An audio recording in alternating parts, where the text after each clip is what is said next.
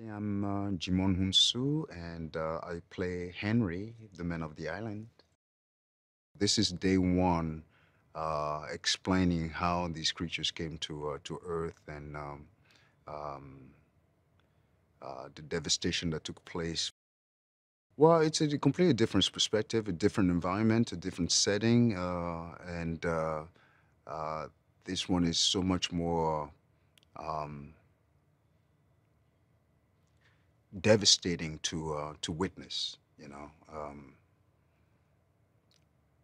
Of course, we all know what New York is like on a daily basis, 24/7, and here to witness how a city so vibrant and so full of people gets shut down and gets completely overwhelmed by this type of creatures.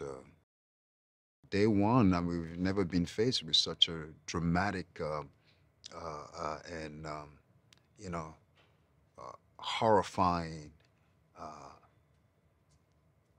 moment in our on planet Earth. I mean, it would seem like the world is coming to an end.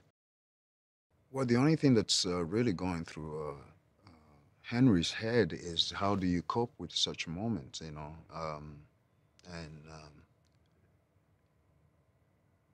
how do you protect your family? In the first one, we're still very much in the discovery moment, trying, realizing what's happening and having to cope with the present situation and how to navigate that.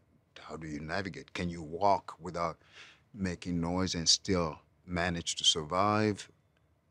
How do you how can you one protect their family in that sort of you know in this moment in time? It's quite a challenge.